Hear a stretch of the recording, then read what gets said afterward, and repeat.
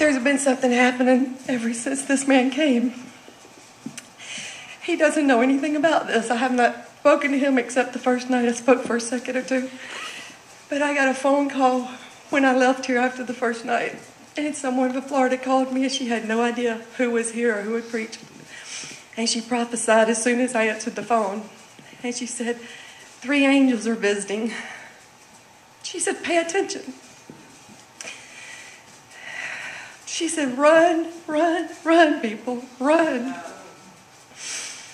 I hung up the phone and I thought, Lord, help me. If I'm doing something wrong, move me. Because if you're looking at my flesh, folks, I hate to tell you, it's always going to be bad because there's nothing ever going to be good in it.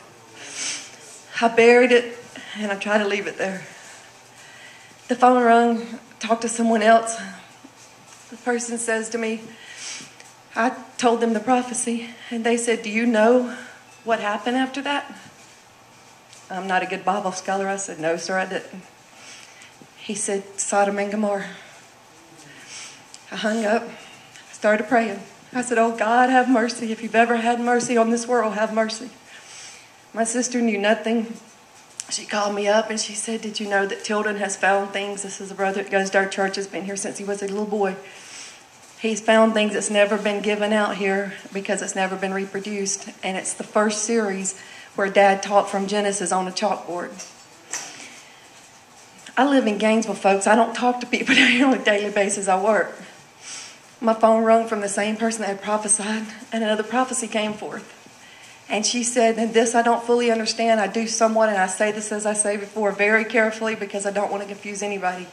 But the prophecy was, you've been lied to. You went down to Egypt for your help.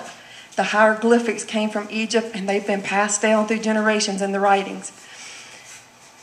It said, go back to the teaching that's the archives of your dad's ministry, and you will find a truth there for translation.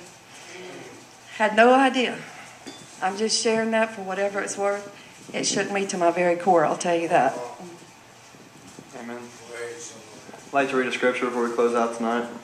Brother William Branham, I don't know if all you guys know this, but he said, no service is complete without a scripture. Wherefore, seeing we also are compassed about with so great a cloud of witnesses, let us lay aside every weight and the sin which does so easily beset us. Let us run with patience the race that is set before us. You're dismissed.